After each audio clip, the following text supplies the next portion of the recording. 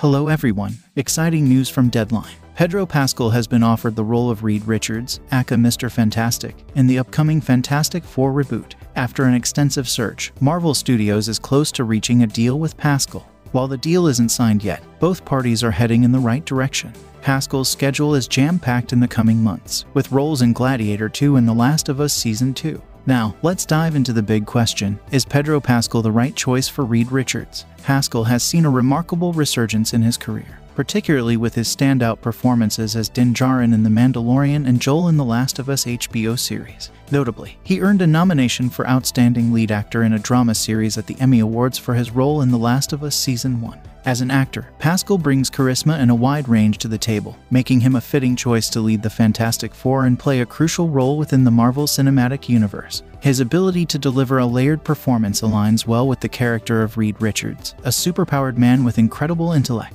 Moreover, Pascal's diverse acting background, including both television and film, showcases his adaptability, an essential quality for a character as multifaceted as Reed Richards. Pascal's international appeal and experience working in blockbuster franchises, such as Star Wars and soon in Gladiator 2, could bring a broader audience to the Fantastic Four. Marvel Studios is well aware of the pressure to assemble the perfect cast for the Fantastic Four after gaining the team's rights in 2019.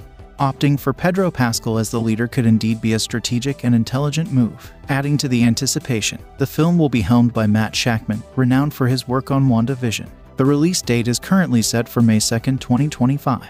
Now, we want to hear from you. What's your opinion on Pedro Pascal as Reed Richards? Do you think his diverse acting background and international appeal make him a strong choice? Please share your thoughts in the comments below. That wraps up today's video. Thank you for watching.